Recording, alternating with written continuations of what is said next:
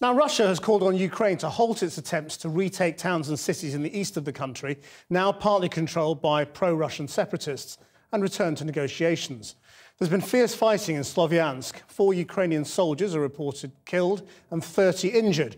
A Ukrainian helicopter has been shot down. Ukraine has accused Russia of planning to destroy Ukraine and encouraging separatists in Odessa, where more than 40 people, mostly pro-Russians, were killed on Friday. Well, our international editor, Lindsay Hilsum, reports. Explosions and gunfire around Sloviansk this morning. A Russian TV team filmed Ukrainian troops as they tried to push out pro-Russian rebels who control the town. One of the Ukrainian soldiers was injured here. Inside Sloviansk, the rebels were using the most unlikely transport, but they have the support of the people. Gunmen took up positions ready to repel Ukrainian forces coming in from the outskirts. This is scrappy guerrilla fighting.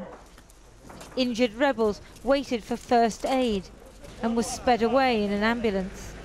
More were wounded just outside of town in the village of Semenovka, where rebels fought off the government assault.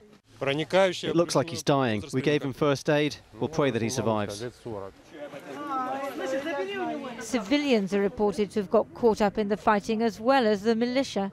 We were on our way out of town and were forced back when we heard gunshots. There was heavy gunfire in Semyonovka. Peaceful citizens died. But no one won and no one lost. The government has as yet failed to retake Sloviansk. In Odessa, another problem for the Ukrainian authorities. Pro-Russian supporters brought tributes to the trades union building, where 36 of their number were asphyxiated or burnt to death after clashes with a pro-Ukrainian protest on Friday. The police did almost nothing. The Ukrainian government is still fighting on the battlefield, but in many ways this shows how much they've already lost. It's not just that the pro-Russian group in Odessa is turning this into a shrine to their martyrs, fueling grief and anger, but it shows that the authorities in Kiev have lost control. Many here now hope for the overthrow of the Ukrainian government with its Western backers. Now we have to get rid of the fascists and bandits because you, in Europe, support them. You Europeans are traitors. You don't want this at your home, but you will tolerate it here. You declare sanctions against Russia? Why? You organised all this. Today, people traipse through the charred building. Unable to rely on the police here, the government has now sent a special police battalion from Kiev, including civilian activists. They can count on the extreme nationalist right sector, which has fought pro-Russian supporters in Odessa. So we don't go into attack first. We just respond for attack. But you're prepared for that? One of my friends said that we need to hope for better, but prepare for the worst. The first of more than 40 funerals for those killed in Odessa on Friday. Vyacheslav Markin was a city councillor who opposed the new authorities in Kiev.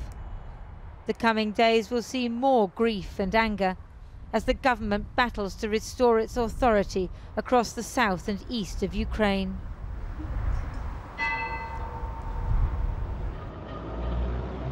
So, Krishnan, the Ukrainian government is really struggling on 2 fronts now. If they lose Odessa, that's tremendously important. It's their last Black Sea port. Remember, they've already lost Crimea with the Black Sea coast. So if they lose Odessa, they become a landlocked country. And it really is on a knife edge here. They don't have much authority left. And Sloviansk today, we saw some of the most fierce fighting so far in this struggle. William Hague, the Foreign Secretary, is due in Kiev later this week. It's hard to know what he has to offer. He'll give his support to the government, encourage them to hold elections on May the 25th. Is that realistic? It's becoming very difficult to imagine that it is. here in the east and the south of Ukraine. Thanks, Lindsay.